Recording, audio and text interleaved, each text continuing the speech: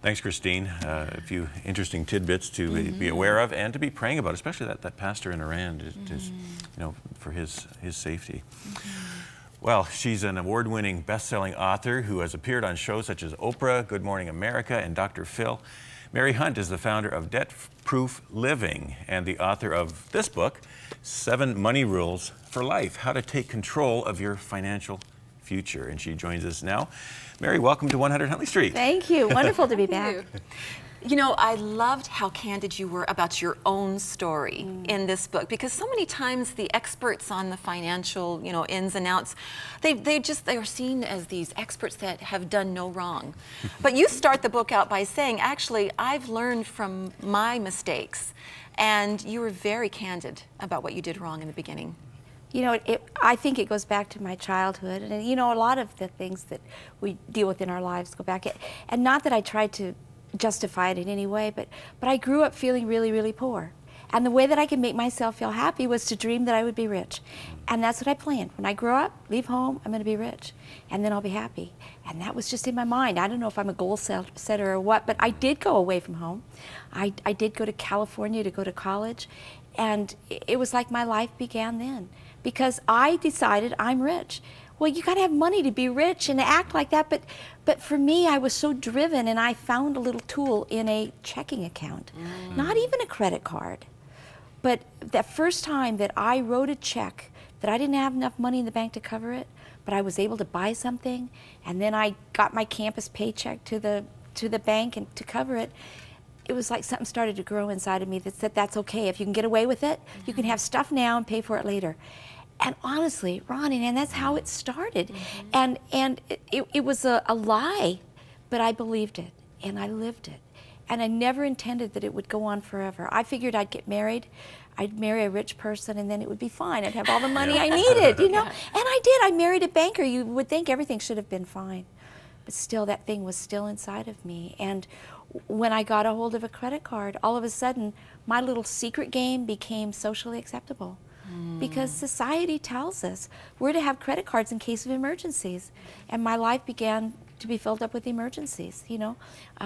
Sales, wanting to make a lovely home for us and our family and our 2 boys, and you have children, and all of a sudden, you know, it starts to grow. And it was just a horrible, horrible thing in my life. Now, you say in the book that even the credit card companies play into our need for significance, or our need to be seen as important.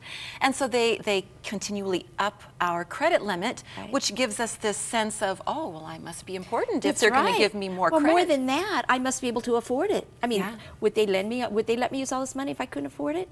And every time I got a credit increase, it was like a gold star on my character, you know. And but it gets out of hand. And for me, the threshold was when we could no longer pay the entire bill in a single month on all these credit cards, and my husband was freaking out. Trust me. But going to the minimum payment, I'm telling you, that was a pivotal point. And I made the most horrible decision of all, to keep doing the minimum payments. And so you had multiple credit cards, all the department store ones, and then these sort of build up to the point, as you said, you just started doing the minimum payment, and that's when all the interest charges really starts hitting. It's like trying to stay ahead of an avalanche. You can do it for a while, juggling and all of that, but your house is going to fall. I mean, a house of cards cannot stand. Anyone listening who thinks that they can continue this, you cannot. I promise you. And when it falls, it's going to be disastrous, and I don't want that to happen. So then what happened then at that point in your life where you realized, okay, this house of cards is just starting to tip over? Right. My husband was in banking. I convinced him to leave, that he would never make enough money. We went into self-employment. I figured that was the way out, that finally I could be happy. Finally we'd have enough money. And that business failed, and there we were with nothing. No savings, tons of debt. Some of it my husband didn't even know about. No unemployment checks, because we had left our jobs voluntarily. It was a hopeless, totally, completely hopeless situation. And it had to get that bad for me to be on my back before I was willing to look up and see, oh my goodness. And honestly, it was the first time ever I learned it wasn't my husband's rotten job or our rotten luck or I didn't have a rich family. It was me. There was something wrong with me. I was an overspender. I was never satisfied with anything. And it was at that point that I fell on my face before God. I had nowhere else to turn. I'm sorry that it had to get that far. So what did you do? What did you do? What was the first step? Oh my gosh! First of all, I had a meltdown, and then, after the meltdown. Yeah. and then I begged God to forgive me, and I said, I will do anything if you will ever trust me with another dollar, which I didn't think He really would. I will do things your way, and I will change as you will change through me. So and it starts with a lifestyle change, but what you're saying is it had to start with a heart change before the lifestyle change. It was an attitude. It was to realize, I don't deserve all this stuff. Those are lies I've been believing. You know, taking care of money mastery is not difficult. It's the lies we tell ourselves and the dumb mistakes we make that make it so very, very difficult, but not impossible. Not impossible. So you started taking some steps, and in fact, you've put those steps into some very important rules in your book, 7 Money Rules for Life. And maybe as we're going to have them come up on the screen, and we can kind of talk through them one at a time. But and it'll probably answer some of how your story unfolded, you know, as you're going through them as well, because you say the number 1 rule is the most important. Oh, it is. Without number 1, the other 6 rules cannot stand, and the rule is spend less than you earn. And I know people are going, oh yeah, right, like we don't know that. It's true. Most people don't believe that. The truth is, what you earn and what you spend, there has to be a little gap there. You know, most of us are so tight and we're spending more than we earn. And trust me, the rule is not don't spend more than you earn. That's not the rule, because that would indicate it's okay to spend all you have. It's not. You have to get this little gap, because it's in this gap that I teach you in this book how to build and increase that gap, is where all the other 6 rules can happen. That's where financial freedom can grow. That's where you'll get out of debt. That's where you'll stop living beyond your means. Learn to manage your money in the way that I believe God expects us to do that.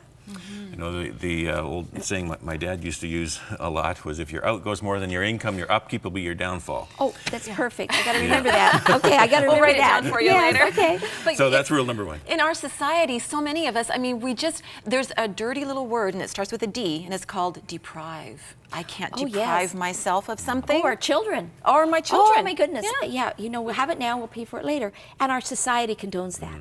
Everything around us says that's okay. But we have to step up and say, no, I'm going to start taking care of myself. And you know, the 7 rules are so simple. They build a strong foundation, and for many people, we don't have that foundation. And you know what happens to a house? You know, when you go in and the inspector goes, oh, guess what? No one built a foundation. It's going to fall over. Okay, well, I don't know if we're going to get through all 7 or not, but let's keep going. Yeah, here we go. Rule number 2, save some for the future. Always. Out of anything that comes into your life, you have to save some for the future.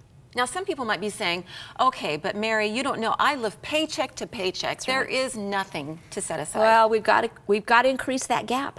You can start with $1. You can start with half $1. You know, you have to start somewhere. Remember, it's that gap. It's so important. If there's one thing you learn, we've got to increase that gap. The way to do that is rule number 2, which is save some for the future, blended with rule number 3, which is give some away. Those 2 activities will change your life. They're like a chemical explosion in your life, because you start to be satisfied with what you have. You start to realize, I don't deserve everything now when I can't pay for it. They will change your heart. It's amazing how these things together, I'm living proof of it. We saved and gave our way out of debt. We didn't get an inheritance. It took us 13 years to do it. Shouldn't have taken that long. If I would have known then what I know now, 7 rules, it would have been a lot easier. You saved and gave your way out of debt. Right. I like it changed my attitude. It made me willing to be frugal. Frugality, thrift are fabulous, fabulous lifestyle. So that was 2 and 3, right? Save and gave. But then number 4, you have to learn to anticipate your irregular expenses. These are the things that get us in trouble. You might get your bills paid all month, but what are you going to do about that car repair that popped up? Or some other thing. You have to start anticipating them. In rule number 4, I teach you how to do that. A very, very simple lifestyle change, but we're going to do this a little bit at a time. Anyone can do this. And remember now, the gap is starting to build. You're getting joy like you never knew you could experience. Which brings you to rule number 5. Can we talk about it? Yes. Okay. You've got to tell your money where to go. All that is pre-spending your paycheck. Some people call it a budget. I like to call it a spending plan, but it's that simple. You get your paycheck before you spend a dime.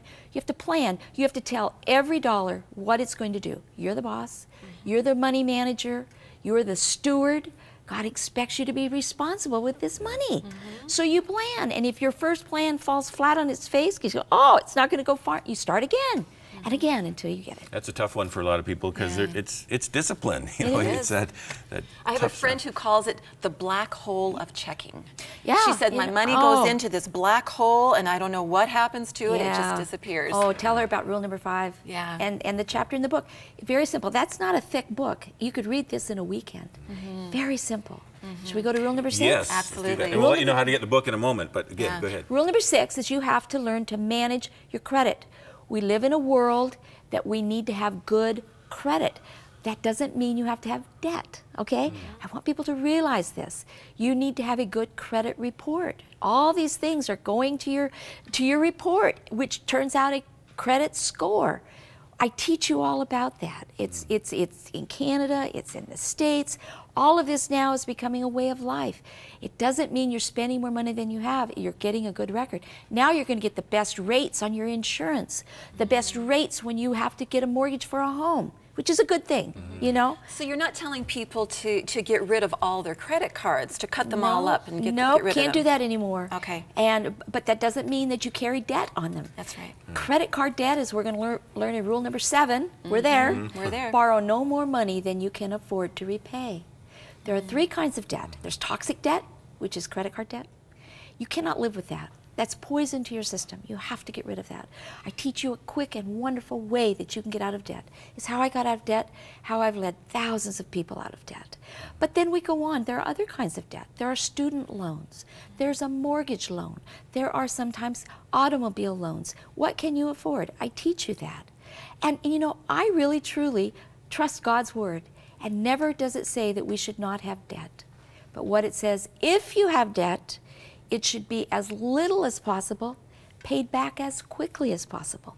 So that's the way that we manage this. There they are, the 7 rules. And that's what I appreciate about your book is it's so practical and easy for us, you know, who aren't that savvy in the financial world. It's easy for us to understand. It is, and you know, walk it out. as I went to write this book after helping people for over 20 years, I wanted to see if I could boil it down to so simple I could write it on the back of a business card. I can. Yeah. That's how simple these rules are. They're easy to remember.